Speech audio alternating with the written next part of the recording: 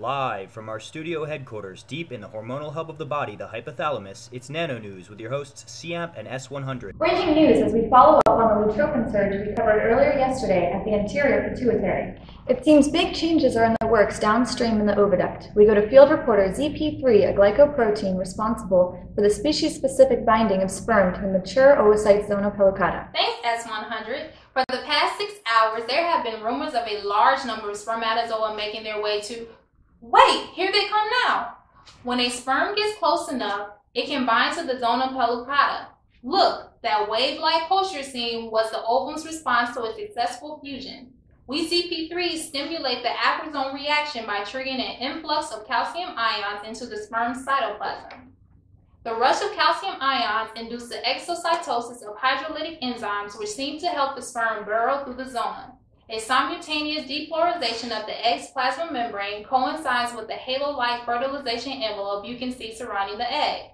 The acrosome reaction and its after effects acts as a fast primary block to a second sperm-egg fusion. Thanks, EP3. It's incredible how much those calcium ions do around here. On a related note, we've received word that a secondary long-term block to polyspermy has been activated thanks to that calcium ion wave. During the cortical reaction, enzymes are released that harden the zona pellucata so that sperm can no longer bind to it. Why is the prevention of polyspermy so important, CP3? Well, the best case scenario will result in mosaicism.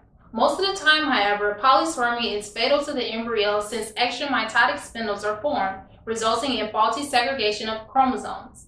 Even if the chromosomes manage to segregate properly, the resulting cells will be triploid.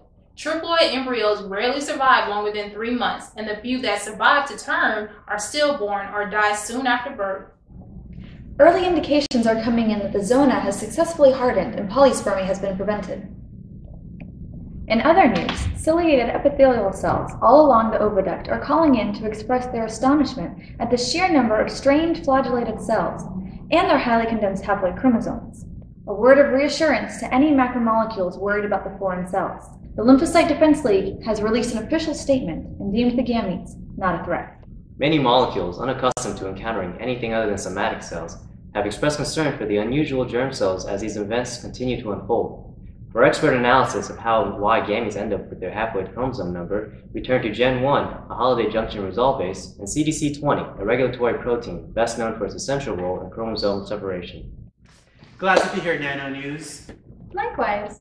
On the issue of chromosome number of these gametes, we all know the reduction division is completed during prophase 1 of meiosis, and that without it, a chaotic blend of polyploidy and chromosomal proliferation would result. But is there a further benefit of meiosis? I'm glad that you asked that, S100, because it turns out that the benefits of sexual reproduction are so far-reaching that practically all complex organisms evolve through sexual rather than asexual means. The main reason for this is recombination, that is, the reshuffling of alleles that occurs during crossing over.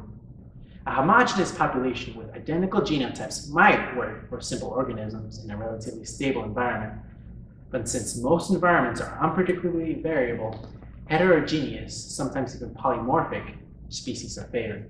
That's a rather limited view of the issue, I'm afraid. Some proteins just can't see beyond the one reaction they catalyze. I resent that. As you should. However, if I may continue uninterrupted, all this frivolous talk of all complex organisms would not be possible were it not for the hardworking regulatory proteins like myself.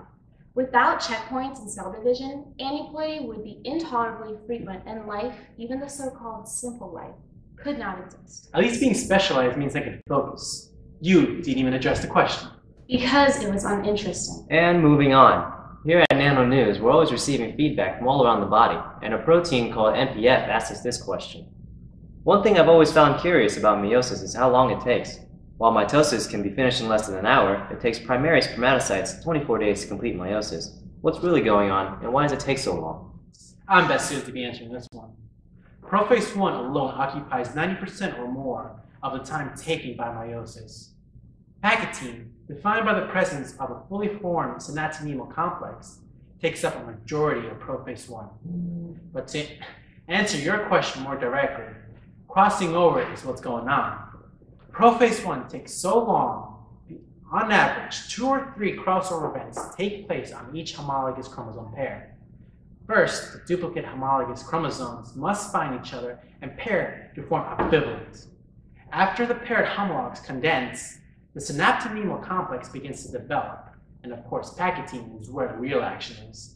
It starts out with a special endonuclease, creating a double-strand break near a region of homologous sequence. After processing by an exonuclease, 2 single strands of DNA are left dangling in search of something to pair with. To prevent such a single strand from, pairing with itself, a protein called RADP1 catalyzes synapsis and branch migration. My job is to end the cross-strand exchange by cutting the strands connecting the 2 helices in a haploid junction. Recombination fosters variety, but it also acts as a proofreading and repair mechanism. The same process, indeed many of the same proteins, mediate response to certain types of DNA damage and meiotic recombination. Very interesting. It seems life is always finding new uses for old tools, and NanoNews is here to help molecules make sense of it all. In case you're just joining us, moments ago in the oviduct, a sperm cell managed to reach the zona pellucata and deposit its haploid nucleus, centrosome, and microtubule packed acrosome. That's right, S100. And if I remember my developmental history classes correctly, the secondary oocyte's nucleus was actually halted in metaphase 2. It seems that the events of fertilization are triggering the completion of meiosis and formation of 2 pronuclei. A lot can go wrong in meiosis. If nondisjunction occurs in either of the 2 stages, the consequences for the zygote can be severe, even fatal. CDC 20. What mechanisms are in place to help prevent nondisjunction? Gentlemen might not realize it, but all the hacking apart and reshuffling catalyzed by RAD51 and friends is good for more than just resorting alleles. It also serves to ensure the duplicated homologs are held together thanks to the chiasmata created in crossing over events. Of course, the really important work of chromosome segregation is performed by regulatory proteins, like myself. Duplicated homologs are held together by a chiasmata only because the arms of the sister chromatids are stuck together by a class of molecules called cohesions. There are meiosis-specific subtypes to allow for sequential separation of homologs, followed by a separation of sister chromatids. Without these cohesion proteins, resisting the pulling of the kinetochore microtubules, chromosomes might separate prior to metaphase, instead of synchronously, and severe abnormalities will result. Instead, the separation of chromosomes happens in concert, a unanimous motion so harmonious that if even one kinetochore remains attached, the orchestra remains silent. Watch and try to call it discordant. I'll admit, it's very impressive, and I understand why a heteroduplex strand doesn't appeal to perfectionist protein like yourself. However, my colleagues and I don't just bounce around creating double-strand breaks and recombining entirely at random.